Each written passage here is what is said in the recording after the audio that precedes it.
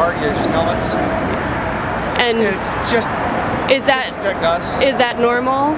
What's that? Is that normal if you have a police presence to have on your helmets? Well, we didn't know what to expect this afternoon. We just didn't want to take a chance the officers getting hurt. Okay. So really we're just here to maintain traffic and to make sure that the sidewalks stay open and to make sure that the people who are protesting have space to do what they need to do. Okay. And can you tell me, is that a gas mask bag that you have on your leg? Yes, ma'am. Okay. And you don't consider that riot gear?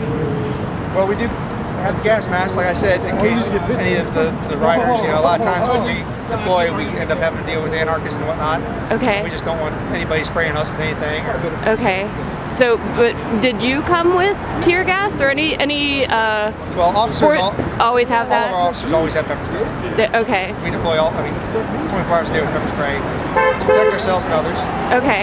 And was it expected that the various protest groups were going to cross the bridge or enter Virginia? I don't know that information, man, to be honest. Okay.